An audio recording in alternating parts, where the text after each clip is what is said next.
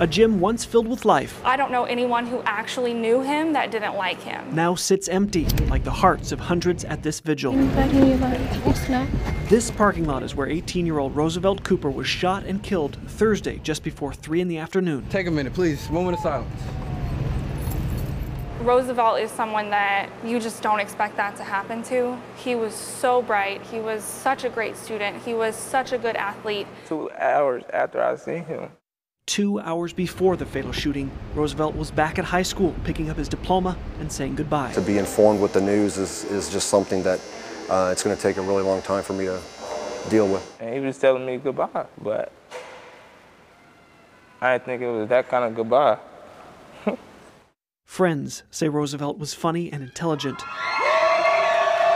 This video of high school graduation shows how he captured attention. He hated losing.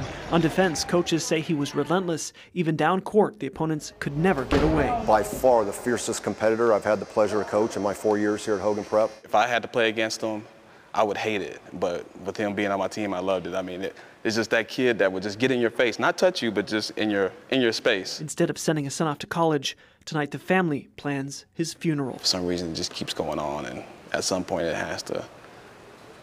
we have to start valuing human life more. He wasn't supposed to go this early.